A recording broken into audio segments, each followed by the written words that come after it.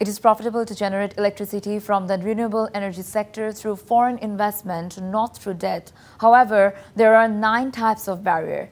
The Private Research Institute Center for Policy Dialogue (CPD) highlighted 9 obstacles like unstable foreign currency exchange rate, bureaucratic complexity, land acquisition, lack of transparency. But investment is hindered due to these barriers, even if there are good laws in the countries. CPD highlighted these points at the hotel in the capital this morning.